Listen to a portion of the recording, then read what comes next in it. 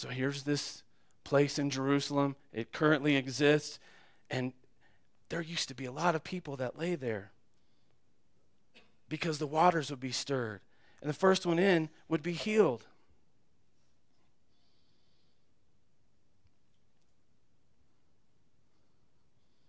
Do you want to be healed? Yes. But I just don't have anyone to help me in. Get up. Pick up your mat and walk. And this marvelous deliverance, this marvelous transformation happens. This guy who had been an invalid for over 38 years, imagine not being able to walk for over 38 years. And immediately your life is so radically transformed, you jump up and you pick up your mat and you begin to walk.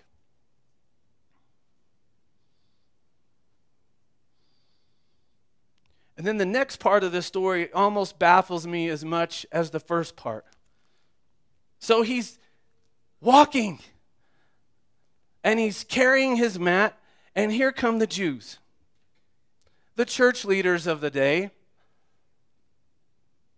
And instead of choosing to celebrate the fact that this person who was lame, who was an invalid, and somebody that they had to have seen time and time and time and time again, they knew where this person belonged. It was laying on his back, begging.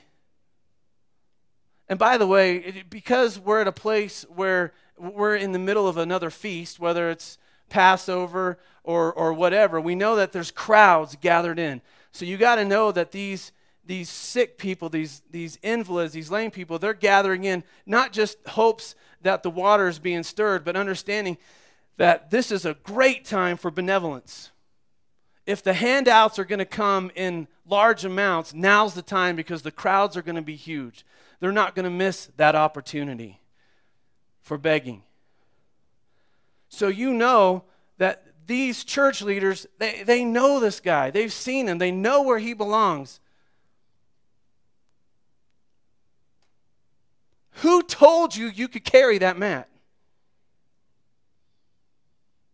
It's the Sabbath. Really?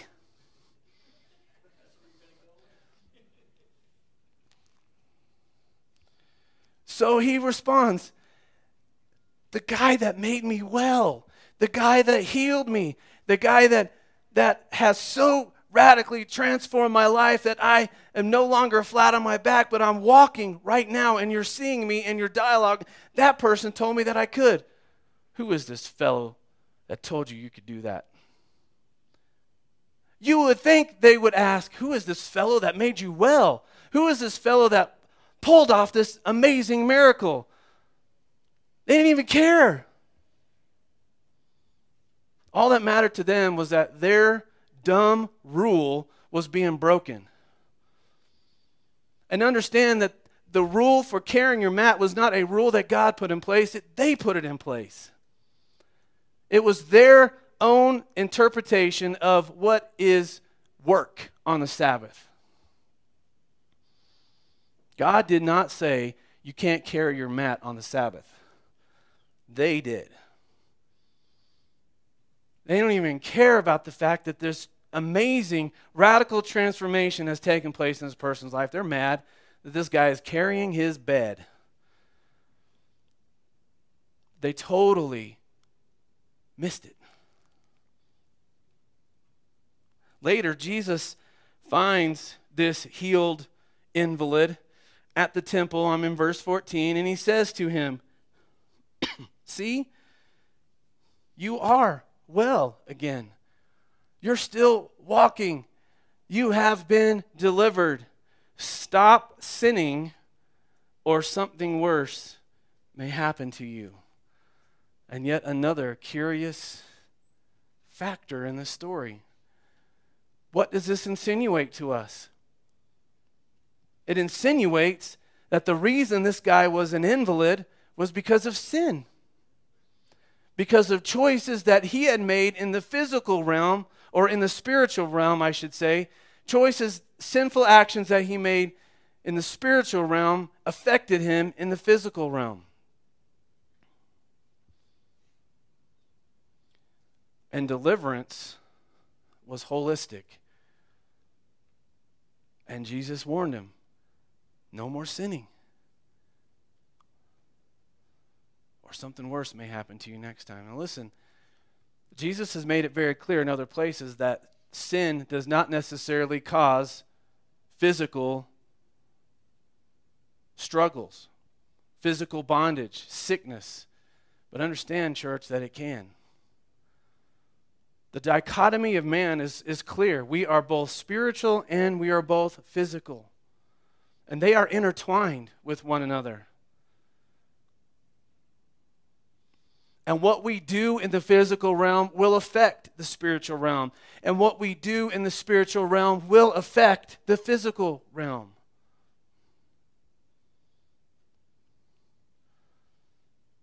It's both aspects of who we are. It's how we've been created. And Jesus seems to touch on this. See, you are well. Stop sinning, or something worse may happen to you. And then the Jews learned that it was Jesus who had made him well. So Jesus comes to us today.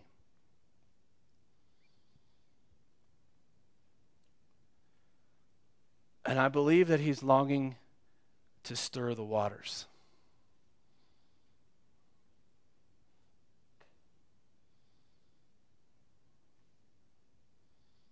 I mean, if he came to you face to face right now, what question would he ask you?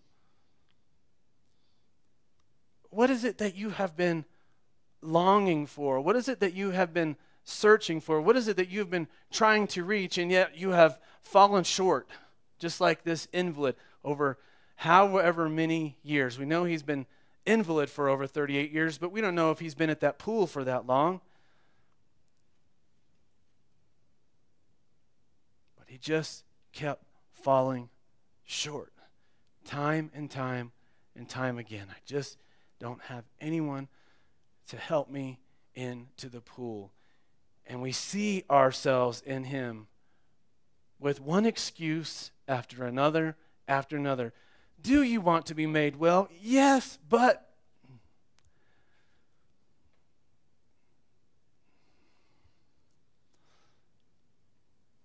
do you want? Yes, but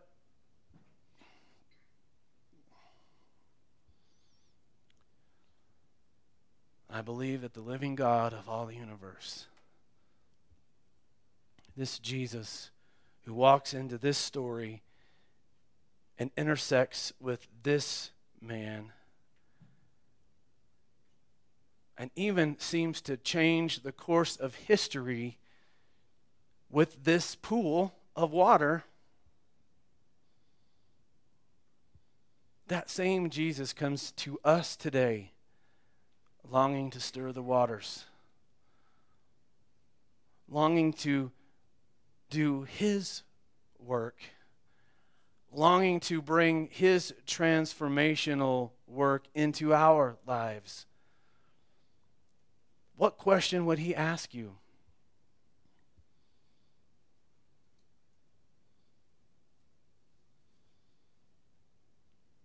And what would be your response?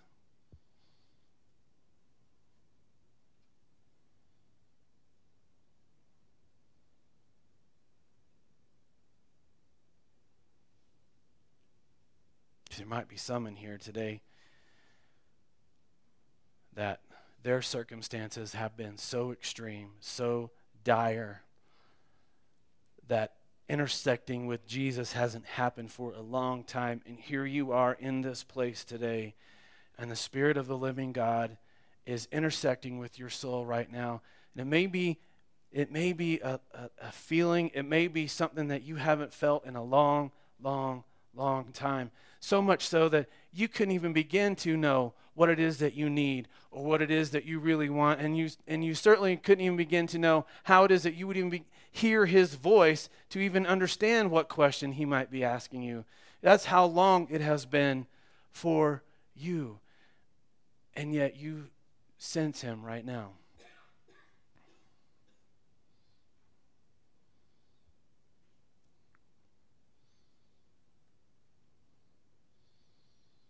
And we see in this story